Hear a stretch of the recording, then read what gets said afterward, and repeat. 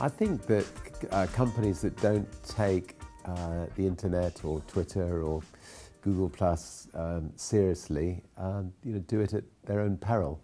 And it's also great fun. I mean, I've got something, I think 2.5 million followers now on those various sites, and I love interrelating with them. I love the immediacy of it.